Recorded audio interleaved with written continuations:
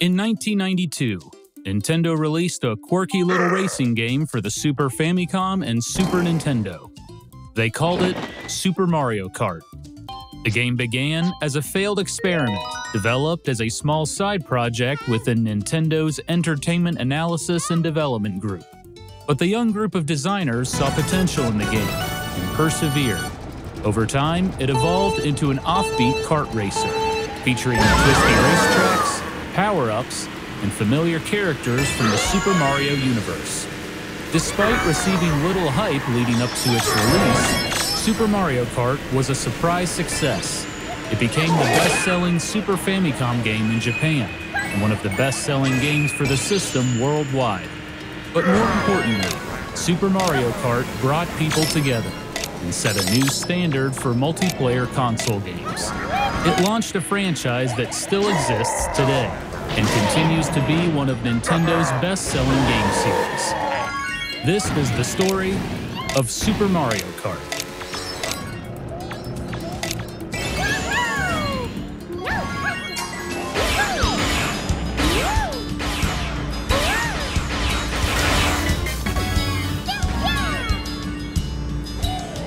In the fall of 1990, Nintendo entered the next generation with their newest console, the Super Famicom. But they were late to the party.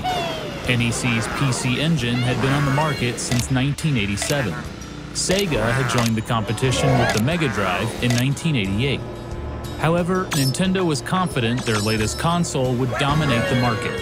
Hardware-wise, it was much more powerful than its predecessor, the Famicom. But the true strength of the Super Famicom lay in the software. Nintendo knew that all the hardware power in the world meant nothing if the games weren't good. The Super Famicom launched with 2 games, and they struck a balance between showing off new technology and providing exciting gameplay. The first launch title was Super Mario World, a continuation of Nintendo's most popular franchise. Super Mario World was an evolution of the beloved series, with minor technical features to show off the new bells and whistles of the Super Famicom. Things like rotating platforms and transparency effects were cool, but didn't affect the gameplay that much. The second launch title, however, was an impressive technological feat: F-Zero. F-Zero was a fast-paced, futuristic racing game where players zipped through huge, sprawling maps with long, narrow tracks. It was unlike anything ever seen on a console, and it was all thanks to a new graphics technology in the Super Famicom called Mode 7. Mode 7 was able to scale and rotate a background, altering the perspective for a pseudo-3D effect. It was impressive. Critics were blown away by F-Zero. Famitsu magazine gave the game 37 points out of 40, 3 points higher than Super Mario World. One reviewer stated, "The sense of speed found here is unlike any other racing game we've seen so far. It feels like this game clearly shows off the allure of the Super Famicom." But there was one major problem with F-Zero. It was a single-player game. That bothered Nintendo's chief software producer, Shigeru Miyamoto.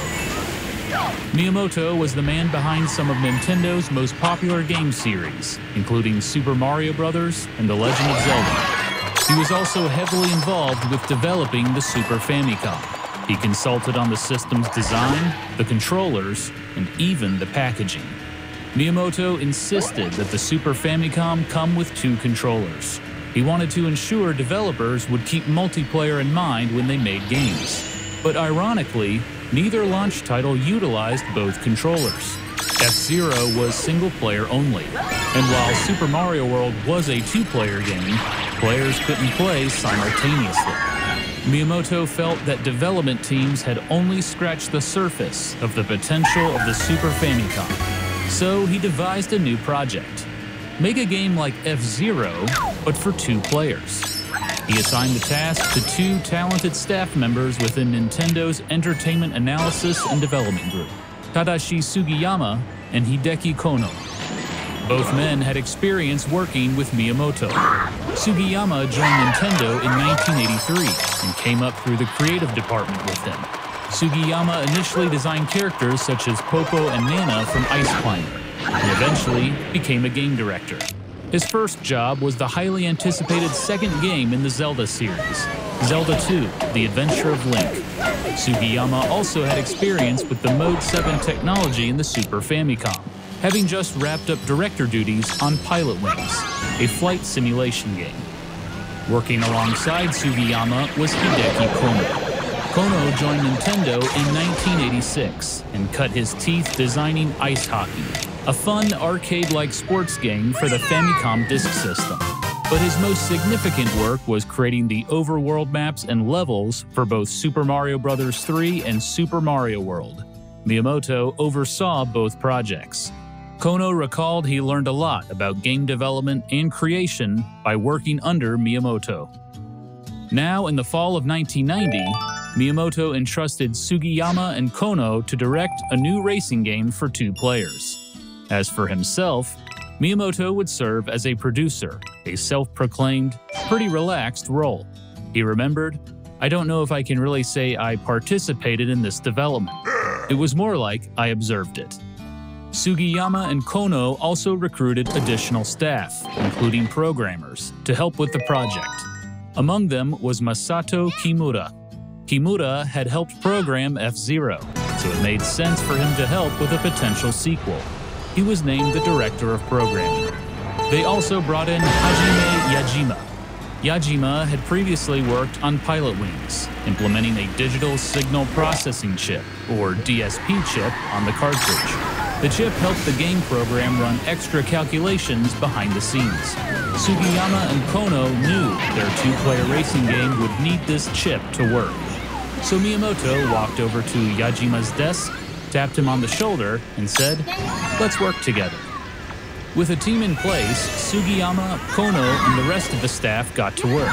But by most accounts, the work was somewhat informal.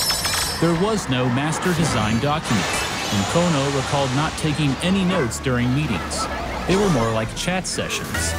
Everyone sat near each other in the office, so team members simply went up to each other's desks and talked. Many team members split their time with other, more extensive projects. Despite this, they were a dedicated group.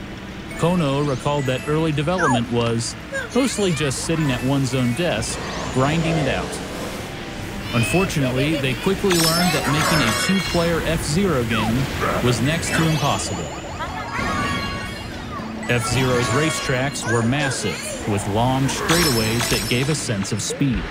The tracks were displayed over an area of 100 screens, but due to hardware limitations, it was way too complex to do this for 2 players simultaneously, so sacrifices had to be made.